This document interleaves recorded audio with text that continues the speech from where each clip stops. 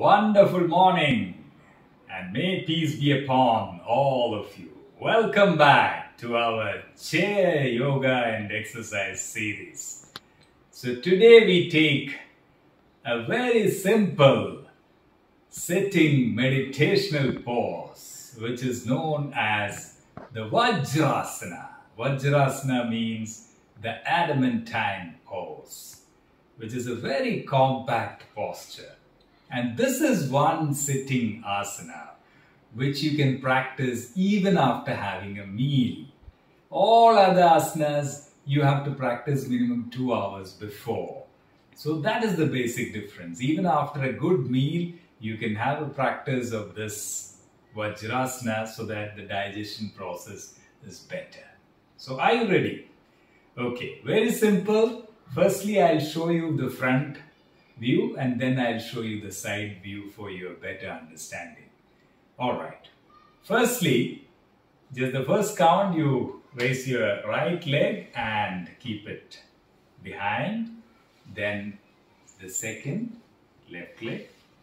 And you're sitting on your feet and the toes are down. Alright. And this position you can keep your spinal cord and neck erect. So this is the best position for meditation. Alright. Now the same thing I'll show you from the side. So firstly, remove or release your left leg down, then the right leg. Now I'll show you the side view. Alright. Firstly, slowly raise with the help of your hand and keep your feet like this. Now the left leg.